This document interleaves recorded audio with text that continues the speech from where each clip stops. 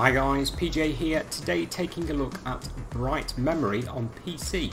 Now I've chose this game to have a quick look at, see how well it performs and everything, because while it was recently on the Xbox One Series X or Xbox Series X, however they're wording it these days, it's on there as a showcase. Now it was the Infinite version of this game, but it is literally the same game. It's still in development, it's been on Steam for quite a while now, and basically the PC version straight off the bat does support ultra-wide. As you can see, this is basically a 21:9 display, and it sort of recognised it straight away.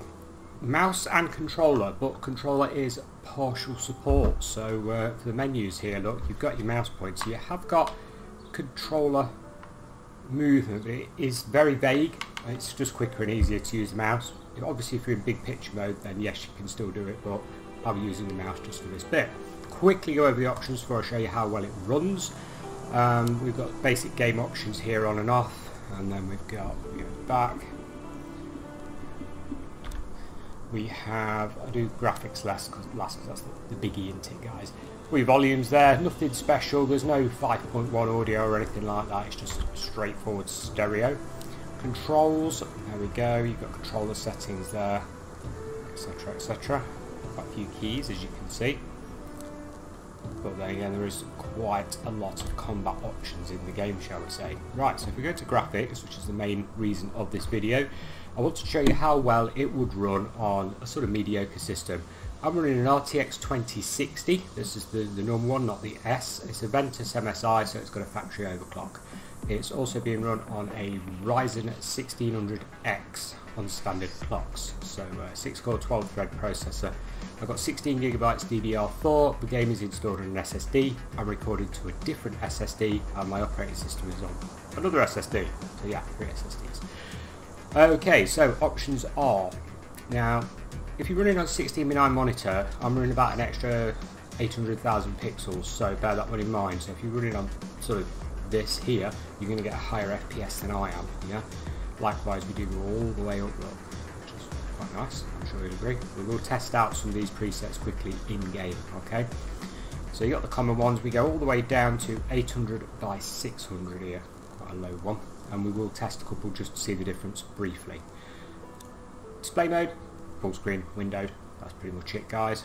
Brightness, VSync is just on and off, there is no like adaptive or anything like that. Rendering resolution, this is useful if you're struggling with your frame rate, if your graphics are pushing too high. You won't tell the difference if you drop this down to 90, you'll see a little bit of fuzziness if you drop it down to 75%, but it will help boost your FPS. Now we have anti-aliasing, really bare bones. We've got FX, AA, normal and high. Stick it on high there. My graphics card defaulted to the absolute maximum for all these settings, so I've been twiddling around with them to see what makes much of a difference, and to be honest, I don't really need to. If you've got an RTX card, you're pretty much laughing at this point. Texture quality, high, normal, low. Anisotropic filter in there, can go all the way up to 16, didn't make much difference for me sticking it on 4, so there you go. Shadow quality, high, medium, low, normal and high, and again, there we go, reflection quality off, normal and high. Now this game on the Xbox apparently has ray traced shadows, so not to be confused with full ray tracing like you would see in Battlefield, where you've got like the fire effects and everything reflecting off cars and water and stuff, just shadows. So yeah, here we go, refraction effects on and off, SSAO on and off, cinematic blur, volumetric lighting. This one's pretty intensive, guys. If you're struggling, turn this one off. So if your FPS is a bit low, that's a good one to knock off. That'll make quite a bit of difference. I have tried that. Particle light on and off, dark on and off. Chromatic abbreviation. Now personally, I'm not too keen on this effect. It was like a bluey green edge on everything, but this game, it seems to have it quite well actually. It looks quite nice. I've left it on. So let's get into it and just quickly see. We've got our counter right up here, look, top left hand corner, showing FPS, and we've also got a few other stats going on: GPU usage, memory used, etc., CPU temperature, and RAM used. So it looks like you can run this on an 8GB machine, RAM wise, as you can see right there. So that's quite good. And graphics memory, we're on 2.7 in this menu. So let's go into game. Now I have had this crash to desktop, so I'll start again on it. because I got to a certain point and it kept crashing, blue screening. Don't know, I mean it is an early build, it's not fully finished yet, so yeah, fair enough, you know. Running Windows 10 Pro on this particular machine. It's fully updated, graphics drivers are fully updated, etc. So yeah. We'll use controller, just so you can see that works, although to be honest with you, the game is pretty fast paced, so if you are good at keyboard mouse, I'd highly recommend you play it on keyboard mouse. These two worlds are connected, like a pair of twins. We can't skip anything. For one to survive, so 120 FPS seems to be the cap. The other here. must be sacrificed. Okay. Interesting, because I've got it uncapped, so yeah. Nice looking game, nice aesthetics, I'm sure you'll agree.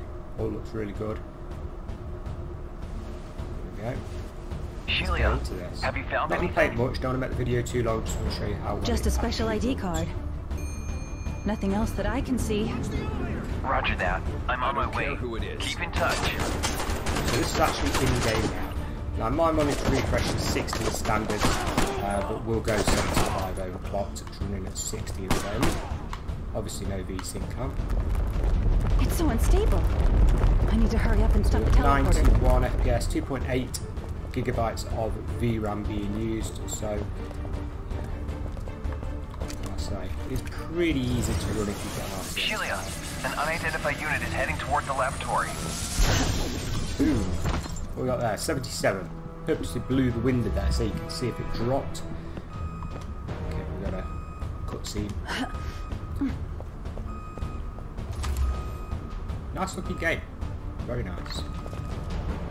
Sheila, are you okay? Take cover. You got no words, guys. Any else? Hang on. I'll be right there.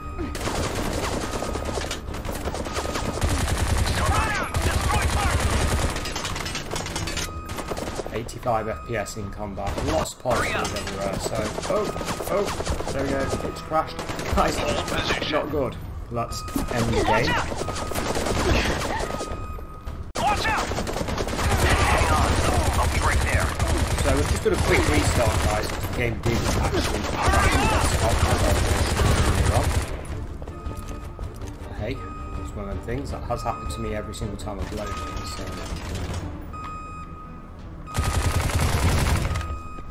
So that guy's moves out.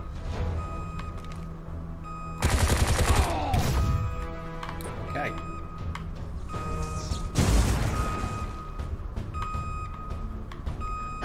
So this is the control system. See, there's no there may still be time at all with this. So what we're going to do now, while we're not getting attacked, is quickly change the options. Getting used to controller here, guys. Clackety clack. Okay, so if we go graphics, I'll put it on 1080. Square screen. There we go. Leave everything else at max. Not made much difference to the FPS. Not really. 108, 120. Lots of effects going on here, as you can see.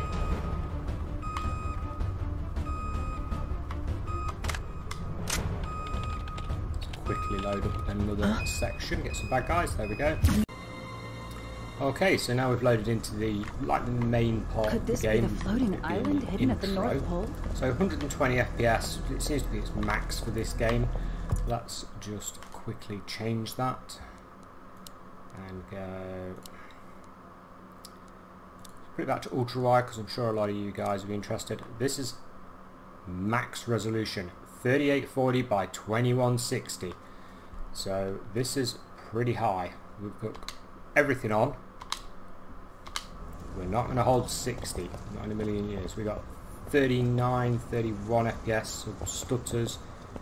It's not realistic, not at all. So, no Xbox will hold 60 What's FPS. That light? It's doing pretty well. It's the light from the lab. What do you think? I'll go check it out. 40, 37, not really happening, is it? Nah.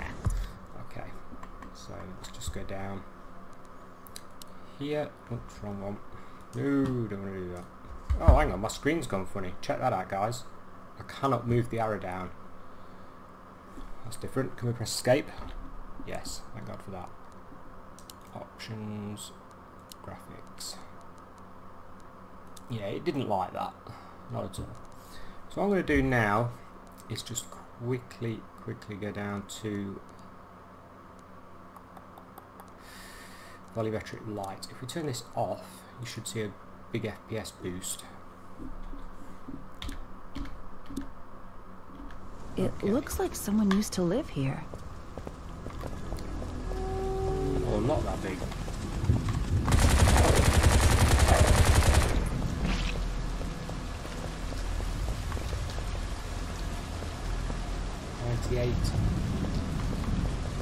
Not much difference, is there really?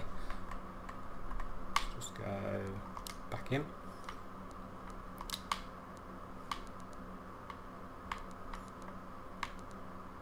Can't scroll down. Oh, we can. D-pad. Here we go.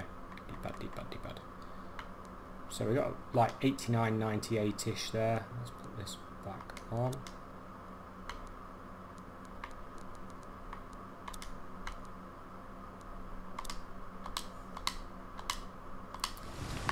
We lost about 3 or 4 FPS, nothing major from volumetrics there. It does help, like I was saying. There we go, Lion King time. Bit of a drop there, 74 FPS.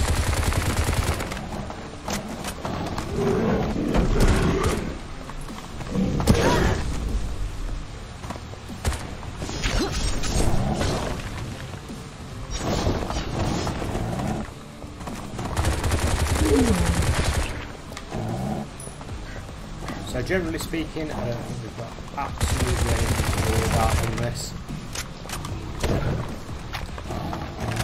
It plays very well.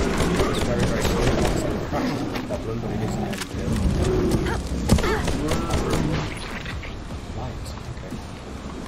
There we go, guys. I'll wrap this video up at that.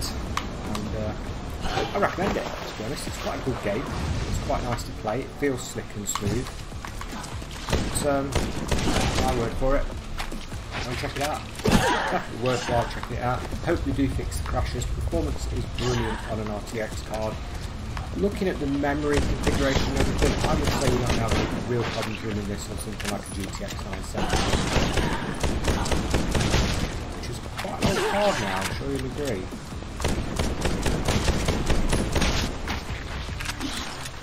And that's it. Goodbye for now.